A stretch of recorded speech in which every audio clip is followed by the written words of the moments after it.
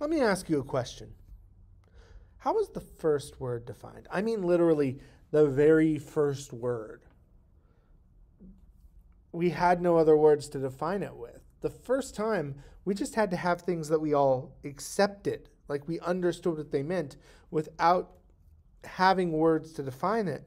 So we call those original terms undefined terms, and they're basically the building blocks of our entire language, of our entire society. And in geometry, the undefined terms are point, line, and plane, which is what we'll be talking about today specifically. This is geometry class, and I'm David Walker Peacock. But first, a bit of history. Historically, much of geometry was developed as Euclidean geometry, or non-coordinate geometry. It was named after the mathematician Euclid. Euclid's most important work was the 13 volumes of the Elements of Geometry. He began his systems of geometry with 3 undefined terms: point, line, and plane. From those terms, he defined other geometric vocabulary and postulates. Euclid would then proceed to prove theorems using the definitions and postulates, much as we do today. So let's start with point. This is a point right here, or more accurately, it represents a point. We use a dot. In reality, the point has no actual size. It's used to represent an object or location in space. So it's more like a pixel, or even more accurately, a GPS coordinate, where it has no space. It's not anything. It's just there. So if you point at something, you're not saying like a 5-foot radius or even a 1-inch radius. You're talking about a very specific spot that you're pointing to. And that's what this is too. To name a point, we use a capital letter. In this case, A. This would be point A, and we would just write it out as A. Next, we have a line.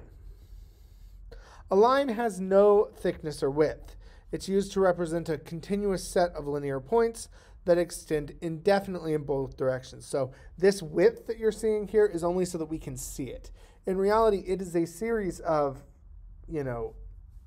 points. It has a length, but it has no width.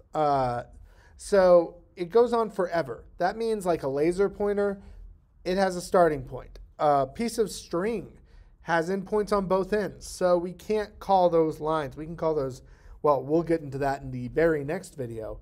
But a line goes on forever. It starts and ends just never. It's indefinite.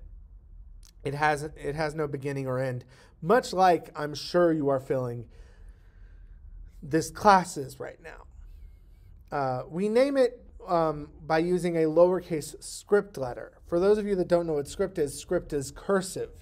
Now, what if you don't remember cursive? Well, luckily, we have a way of dealing with that. We can also name it 2 points on the line. So in this case, AB. Please note, if we had a third point C, we could call it AC, but it is only 2 points on the line, not 3, and it is any 2 points on the line. Next, we have a plane. This is a plane, as I'm sure you can tell right here. Let's talk about how what a plane is.